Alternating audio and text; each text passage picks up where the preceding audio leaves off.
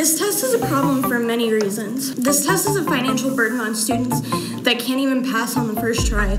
I personally have spent almost $850 trying to pass one test. That $850 could have gone towards my tuition, books, or even personal bills. As a student with a disability, I feel it is incredibly hard to get accommodations for taking the Praxis, especially because so few options for accommodations actually exist. As future educators of Nebraska, we understand why we have to take the Praxis too. That's in our content areas. We get that. But why the Praxis 1? That's just basic skills. People wonder why we are struggling to find teachers.